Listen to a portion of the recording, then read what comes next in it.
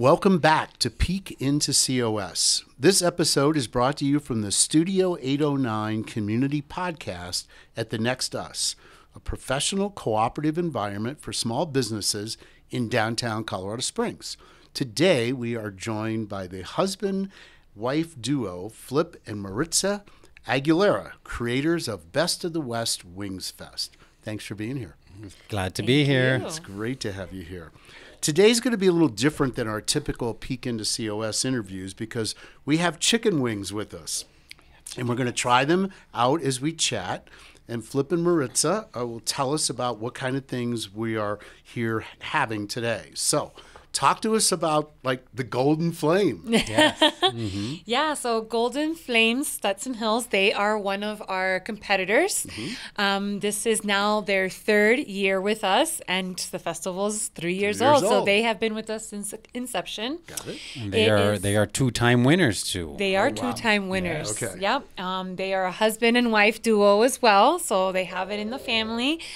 James and Rhonda Robinson, they're super sweet couple, really nice family people. They bring out their whole family for Wingfest, and they're slinging wings all day and having a great time. That's awesome. Now, we also have beer.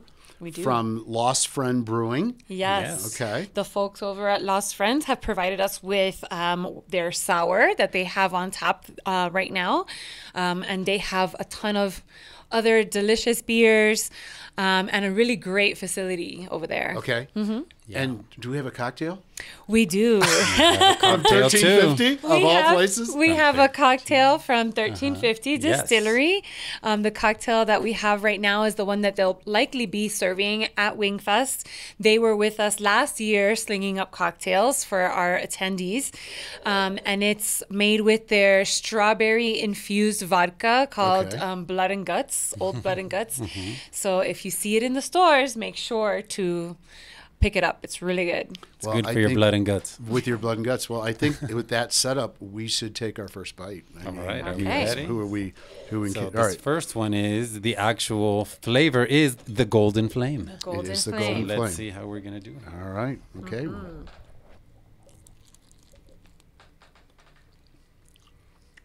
Mm. That is good. That's very good. Yeah. Has a little spice to it. Mm-hmm. Yeah. Not too horrible. No. But full of flavor. Full of flavor. Oh my gosh, yeah. It doesn't even need ranch. A little bit sweet. Yeah. And then the kick comes in a little bit later. Okay. Mm-hmm. Well, that's a great way to start. And I think I have to have a drink. at least have a thirst quencher. Wings and beer, they're a thing. Yeah. Mm-hmm. Other duties is assigned, I would say, to listeners out there. All right, so between bites and sips, I know that you two are not native Colorado Springs people. Neither am I.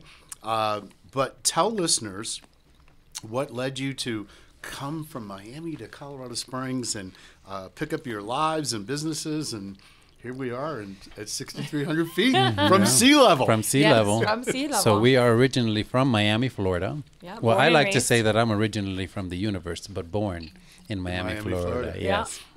Yeah. And a friend of mine had moved out here, and I actually introduced her to her now husband, and they moved out here. And before I even met her, I would come and visit and mountain bike my life away and do all these fun things. And in my mind, I was like, I need to come and live in a place like this. And then Flip, it's so different. It's so different than Miami. So different, completely and then different. we started dating, and when things started getting serious, he was like, well, you need to meet the BFF.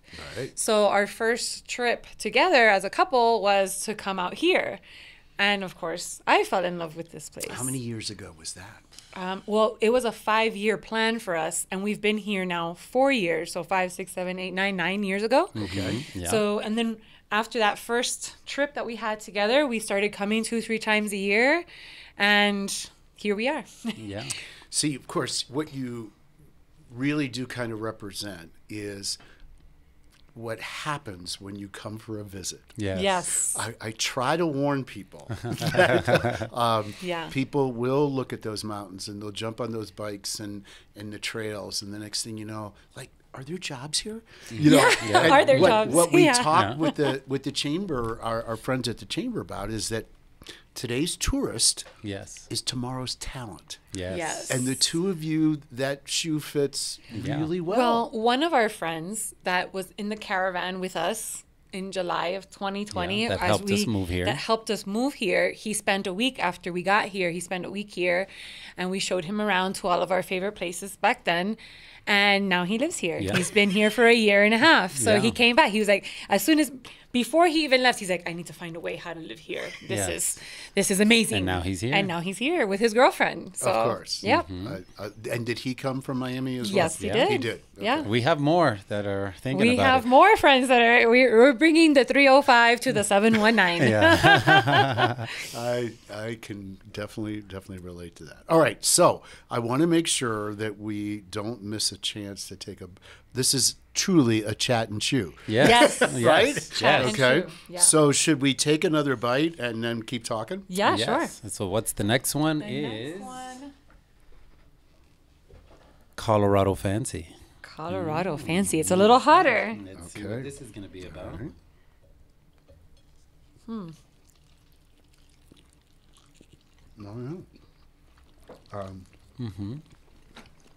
Also sweet in the beginning. It definitely has a sweet start. Yeah. That's nice. I like that. I don't think this one has as much spice. No. No. But I'm okay with that. Right. This is nice. We'll keep. All right. So let's do this. You got here. It's been 3 years. Okay. 4 years now. 4 years. Where did the idea come for the Best of the West Wing Fest? Okay. So, in Miami, I had my own personal training business. But we moved here in 2020. What's going on in 2020? The end of the world as we know it. Much. Right? Yeah. There's not a lot of room for personal training. And I actually came here to start the self-defense school, which I have started in this very same building downstairs. So that has actually come true.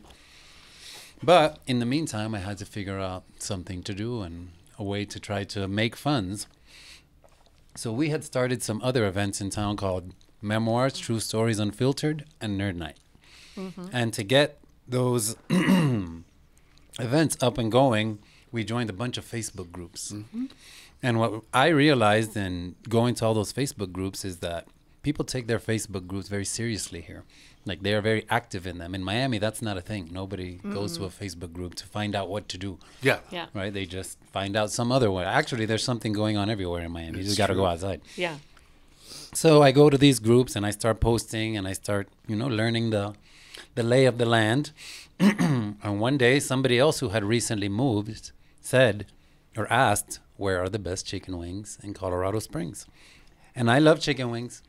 And he calls me over and he's like, babe, I'm going to follow this thread because we're going to eat at so many different restaurants and find the best wings in this place. It's going to be amazing.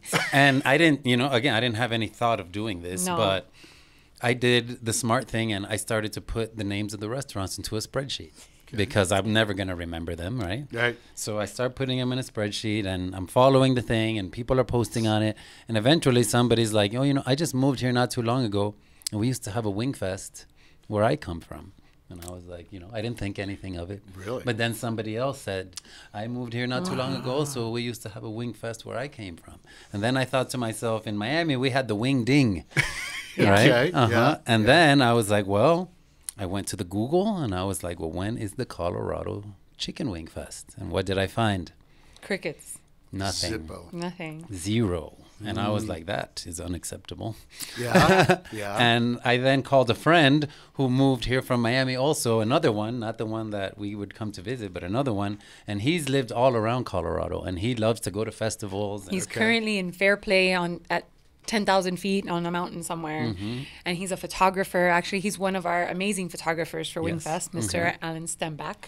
But he's gone to a bunch of the festivals. And I asked him, is there a chicken wing festival in Colorado? And he's like, no, I don't think so. And I was like, what do you think if I started one? And he was the first person to not tell me no. Oh, okay. Yeah. And then as I kept asking other people, what if there was a wing fest? Everybody just kept telling me yes until it became a thing. Right. And here we are 3 years later. 3 years later. Yeah. So that is how the Best of the West Wingfest All right. manifested itself. Let's keep biting. Okay. Let's keep biting. So we're going to the next one. Chewing and chatting. The next one is the Mango Tango. Yes, which is the one that won in the first year. Yes. Okay. The best sauce. Yes. All right. So let's see here.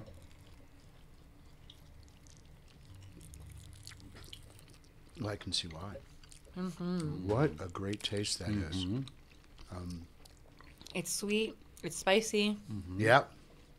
Yeah. It's coming on. Yeah, it is coming on. That's a really good way to describe it. It is coming on. But I'm not drinking anything yet. No. All right. I'm not giving in. So, oh yeah, I'm going to Yeah. take a sip here, just to. I'm going to have another bite while you guys sit. Now, I'm going to guess that the majority of our listeners have not been to the first two, and we're hoping they're going to come out on September 16th for 14th. number 3. 14th. I'm Yes, sorry, the 14th. last year was September 16th. Okay. Yeah. I make that mistake all the time. So for those that have never been, talk to everybody and describe a little bit about what the experience is like from the, from the Yeah. minute you park. Like, what's it like? Well, our venue is an amazing venue. It's the Western Museum of Mining and Industry. Right. I have spoken to people that have lived here all their life, never 20 plus years, and they've never been there. So tell people where it is. Yes. So it is off of I-25 and Northgate. I think it's 225 Northgate Boulevard is the actual address. You can see it right off the highway. Yep. It's across from the Air Force Academy. Yeah. and, across from the Air Force Academy. Beautiful views of the mountains. I mean, when you it can't get any more Western. Sounds like you're than that. struggling a little bit with I this. am. But what's going on? I can feel the sinuses. We bring tears to her eyes. So It's that emotional, the Wingfest. it's so emotional. It's outdoors. And on the property, they have all this wonderful pieces of history in Colorado and mining. And they have these wonderful machines that at sporadic times throughout the year, they turn them on. And they have volunteers that come to the property and they put them on and stuff. For the Wingfest, they do not do that, but you're still amongst all these machinery. Sure. And then you walk in, and we have 2 ticket choices. We have VIP tickets, which gets you early entrance at noon, and then we have general admission entrance that lets you in at 1 p.m. Right. And the festival goes on until about 6. We have 4 live music bands this year. This year for the VIP time, we have an instrumental amazing band that we found at the Black Rose Acoustic Society. If no one has ever been there, Go there. Go there. They Yes. have amazing talent from all over. Okay. And then we also have our very own Tony Exum Jr. Oh, sure. Gonna Tony. jazz it up for us. We have a blues band, The Delta Sonics. the Delta Sonics. They're going to be playing, and then we also have closing us out is our reggae band coming from the islands. The Lion Soldiers. Lion Soldiers. So that's going to be a whole lot of fun. We like to be able to showcase the different diversity that we have in our city. So, last year, in the last couple of years, we've had country, we've had folk, we've had bluegrass, we've had kind of gypsy, Spanish type music. Yeah. So I don't think that we ever want to pigeonhole ourselves into one specific type of music. We want to try to cater to everyone. Well, and I know that kids are welcome. Right? Yes. It's a family-oriented Yes. festival, right? There's not very many food festivals in Colorado that are family friendly. We are one of them. So we have a family fun zone. We've got gold mining for the kiddos from the mining museum. They're providing that. We've got other activities. We've got face painting. We've got bounce houses. The Gaming Lab. There's the gaming lab is a vendor that has like a trailer that has inside and outside games, Okay. a bunch of different types of consoles. So that's a lot of fun. We've got ice cream for the sure. kiddos. Everyone loves ice creams, young and old. The ice cream line was long last year. Oh, it was long last year. Yes. People loved And the are ice cream. are they food trucks? Some of them are. Some are, Some yeah, are. okay. And some are just 10 by 10 tents that come out.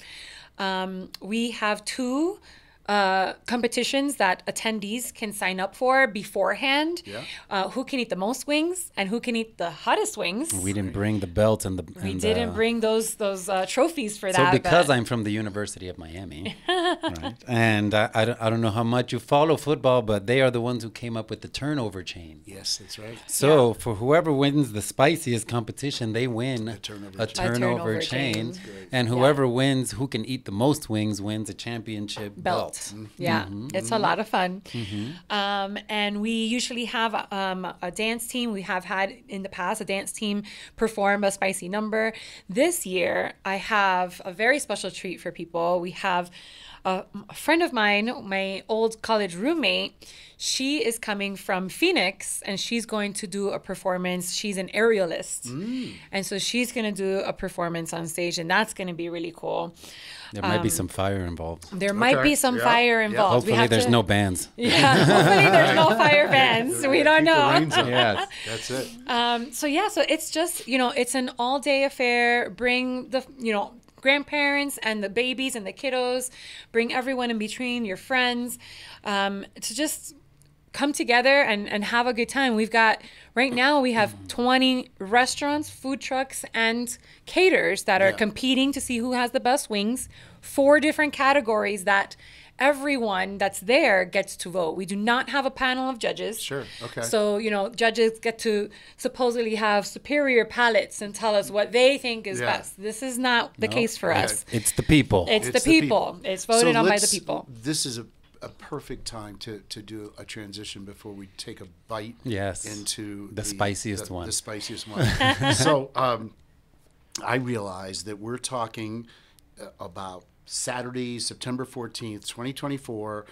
No matter when you're listening to this, we hope that, if you can't come in 2024, that you'll come in 2025. Yes, absolutely. The website, the web address is bestofthewestwingfest.com. bestofthewestwingfest.com. Okay, so what I want to do is I want to take a bite of this last one, and we'll wipe our tears, and then I want to start talking a little bit about the food scene, the wing scene in Colorado Springs, because if you happen to miss the festival, we've got restaurants that we want you to support. So let's do this last one. Okay. And what's the name of the last one?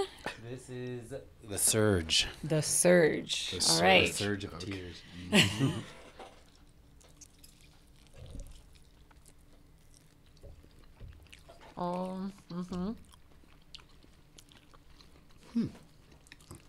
Okay. No biggie. It's not so bad. Oh, I feel it. It's coming. Yeah. I can feel it coming too.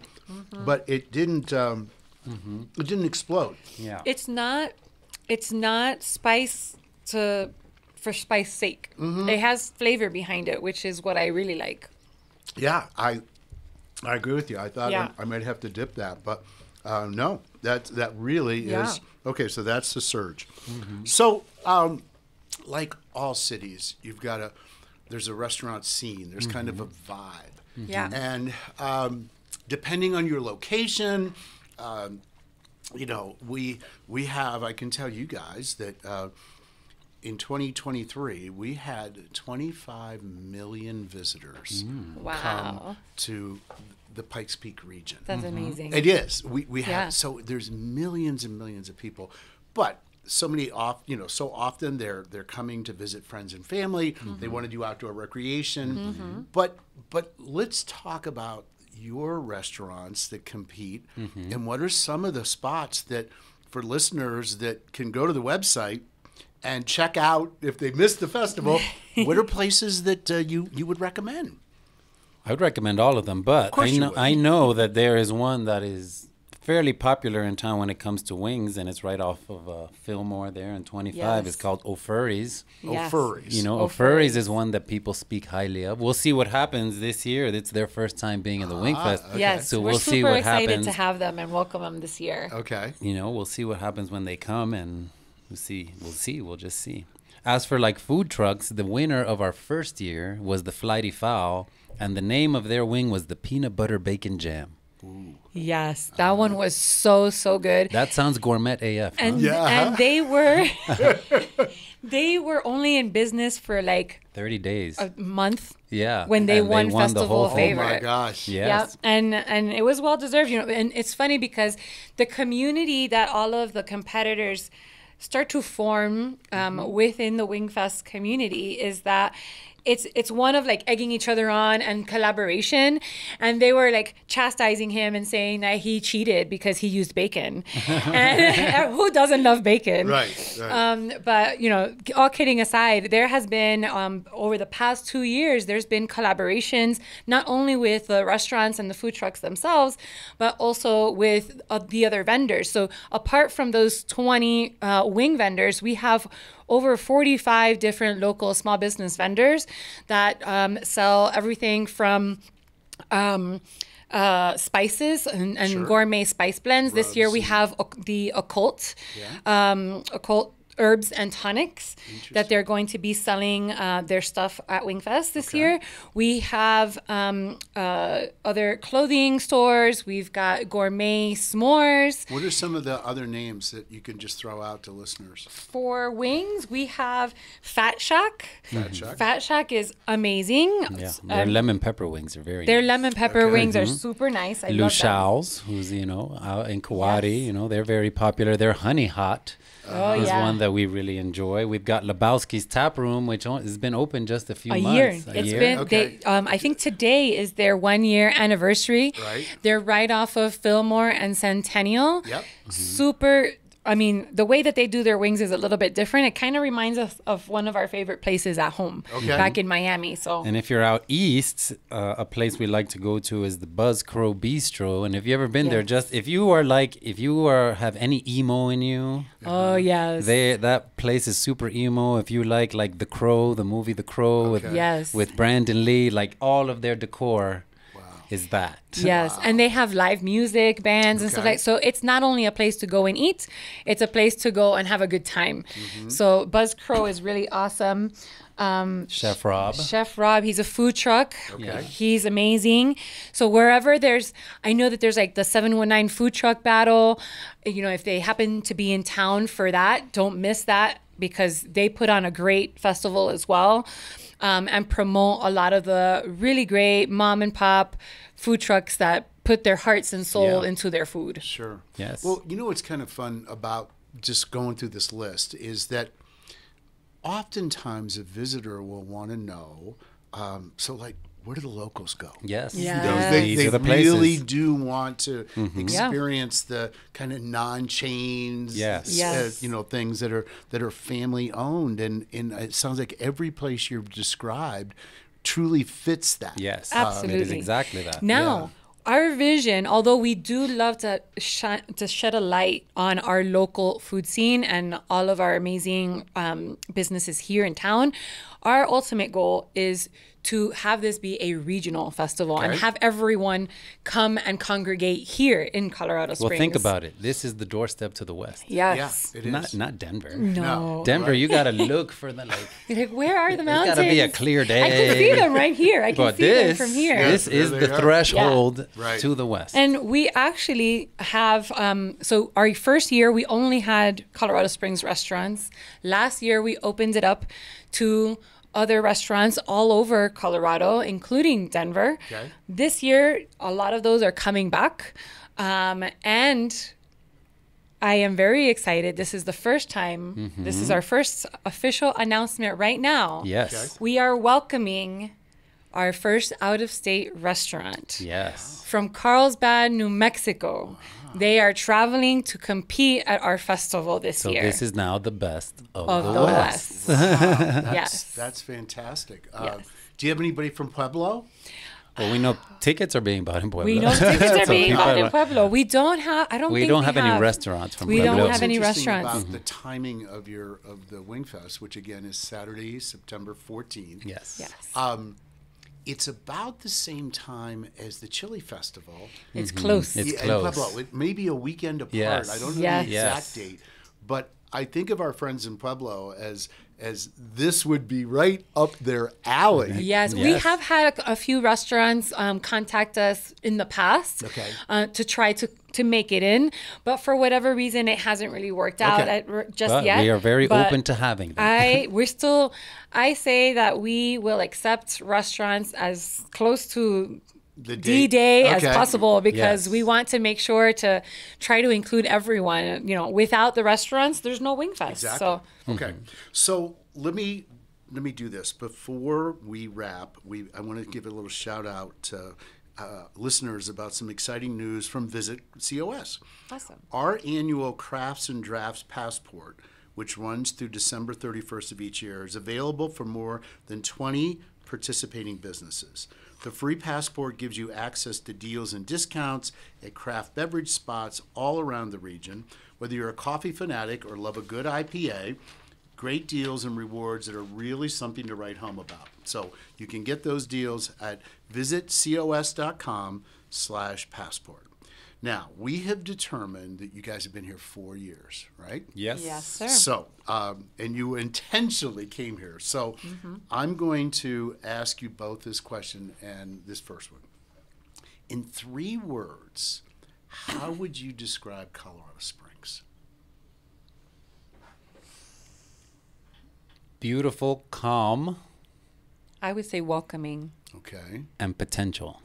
Beautiful, calm, potential. Welcoming, grounding, and exciting. Talk about grounding.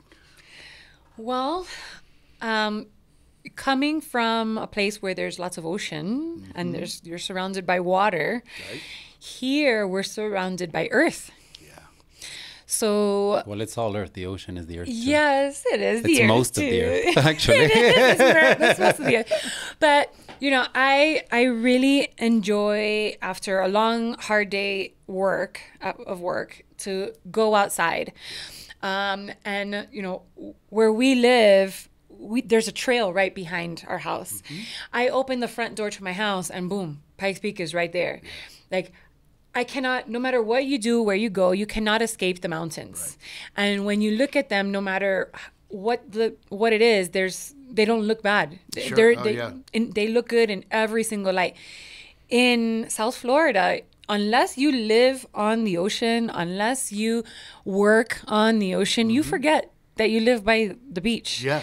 You have to make it a purpose to actually go, to be able to see it and experience it. It surrounds you all the time. Beautifully said. I think we'll send this podcast down to the Miami Chamber. Yeah. let your friends hear about this. Okay. So would you say that you have a favorite hidden gem that really you like to go to, that is your spot? That's going to be her question. In terms of food, in terms of a place to visit? A place to go that you just feel like I can just be myself and really be grounded. When we first moved here, we ended up renting an apartment in the Rock Rimmon area. And it butted up against Ute Valley Park. Yeah. And I would go on my lunch break. I would, after work, go to Ute Valley. And there are some people that go there, but you're only a local if you go there. Yeah. You don't really find tourists that go there. So I think that is a really great hidden gem. Like, Ute Valley is, depending on where you drop in, you can have a different experience. The landscape in there is so vast. Yeah. And from the outside, you don't realize what you're going to get yourself into. Okay. So I really, really enjoy Ute Valley Park. Well, and Flip, you kind of referenced that when you first came here, you would get on your bike. And so, like, do you have a trail that's your go-to trail? So my general answer when it comes to anything that has to do with favorites is that I don't really like to rank order things. Right. Wherever I'm at, that's that's my favorite. Because that's the only guarantee that I have. Yeah, yeah. I get it. So you have lots of trails that, if you were to describe what Ute Valley is to residents. Yes. Is there a trail that you would say, yeah, you're more likely, I'm more likely to be riding with locals than visitors? Well, I do like the Captain Jacks and all those, and going up and just roller coastering down the mountain. But I do like to earn the up.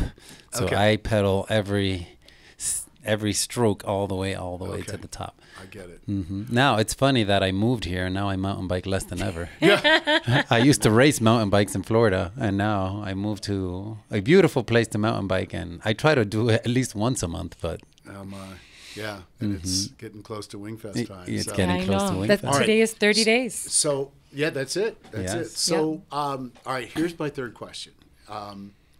What is still on your bucket list in the Pikes Peak region that you have not done yet?